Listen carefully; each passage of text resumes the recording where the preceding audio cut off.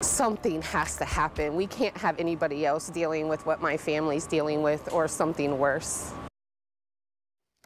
Now at 5, a Columbus family is calling on drivers to slow down in Franklinton after a 67-year-old woman was hit earlier this week. Dorinda Graf was crossing West Broad Street when police say a driver sped through the crosswalk and threw her 25 feet.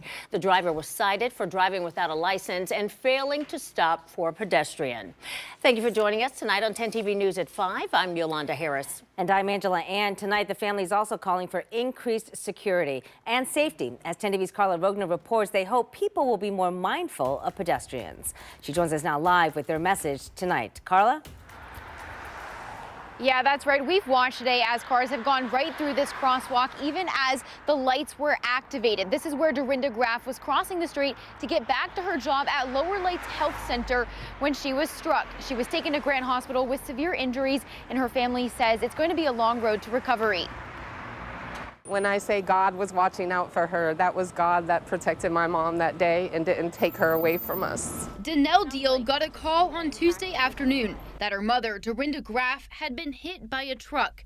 She beat the ambulance to Grant Hospital, where her mother immediately went into surgery. She broke 11 ribs and her collarbone and has a partially collapsed lung. She's going to have a very long road to recovery. Deal says her mother uses the crosswalk at West Broad in South Yale almost daily. She's always said it's a little dangerous through there, but if you know my mom, she has very little fear and she will conquer any fear that she does have. So she's going to be the one to lead other people instead of allowing them to live in fear. Police say the crosswalk lights were flashing and other cars had stopped, but the driver of the truck sped right through at around 45 miles an hour. Something has to happen. We can't have anybody else dealing with what my family's dealing with or something worse. Ohio law requires drivers to yield to pedestrians in a crosswalk. We decided to test out the crosswalk ourselves. You can see one car speeds through the crosswalk right in front of me. Most other cars stopped. I would say 7 out of 10 times traffic don't stop. Some stop, but not all traffic stops. Trisha Freeman works in the area.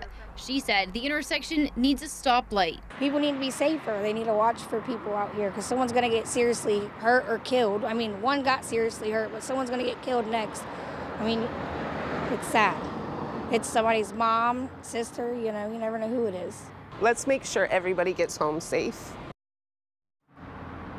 And Dorinda's family expects that she'll be at Grant for at least another week, but they say that she's a fighter. Live in Franklinton, Carla Rogner, 10 TV News.